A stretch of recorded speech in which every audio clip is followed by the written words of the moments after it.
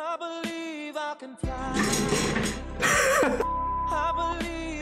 So, guys, welcome to my podcast, or should I say, this is not actually my podcast, but I want to create this video because I was inspired by one of our kapisi, mga kapassionate creators, no? Na si Lawrence Montefalcon. And he just created his own podcast, which I will be sharing.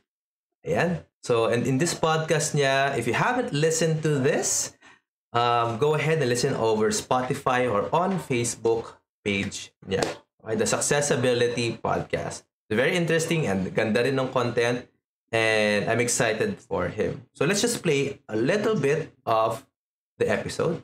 Just parang ano lang sa atin, teaser lang, okay? And I'm your host.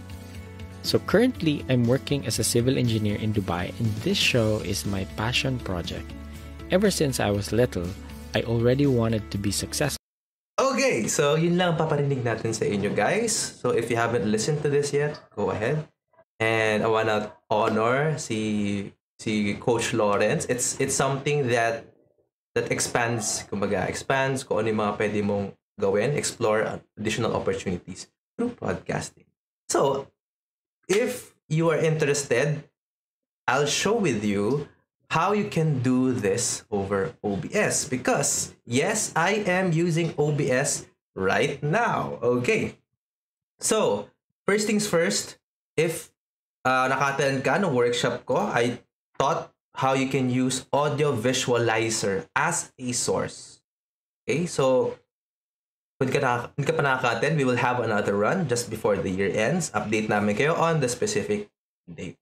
Okay, so once you add an audio visualizer, if you're curious paano siya i-download, if you have OBS or if you are using OBS, just search OBS Spectralizer. When you add that as a source, okay, pop up tong screen na to.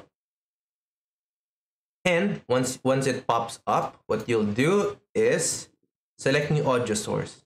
So, si Lawrence is using his voice, okay, to react on the visualizer. So, I will use my microphone. Okay, so testing natin. Yon. So, nakikita nyo sa labas right now. I can maximize that. Okay.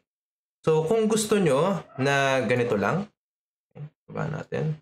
Question nyo lang kung saan nyo gusto. Okay, and then you can edit the settings, kung ilang details, kung ilang bars yan. Let's say 100. Okay, medyo lumaki siya. Ayan. Edit lang natin very quickly so that you can see how you can do this over OBS as well. Okay. Ayan, so you notice that it's reacting on my voice, di ba? So now you can also do either ganyan or stereo, which yun yung ginagamit ni Lawrence. Okay, so stereo mode, and I'm gonna place it in the middle. So habang salita ka, it reacts to your voice. Okay, awesome. So what are the implementations on this? Number one is if you're gonna post this over Spotify or YouTube, naka-landscape siya. So, switch tayo dito. Ayan. So, naka-landscape yan. Again, dapat ang intention natin when we put our content out there is to be able to repurpose them.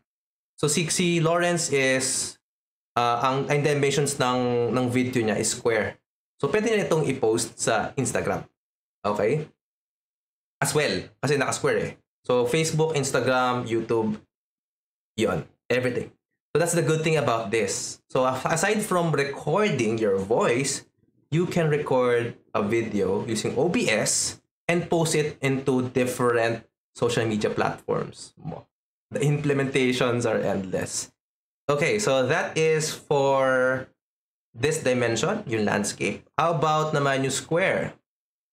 Yan. So pag square, like what Lawrence is doing, so yan, naka-stereo mode din tayo na audio visualizer. So, hindi ko na kinrap yung gilid. Imagine nyo na lang, no? Tanggalin nyo yung camera ko. Or pwede rin naman, if you want na yung podcast mo, meron kang camera. Oh, sorry. Yan. So, move ko lang yung camera ko. If gusto mo kasama ka doon sa square na dimension, imagine nyo lang to, na na-crop yan into the middle na square. It's up to you guys, no? And you can just record through here. Isn't that amazing?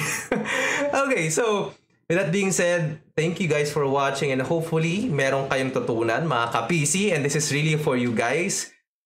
Just a preview as well on what you will be learning on Do It All Digital Workshop ko.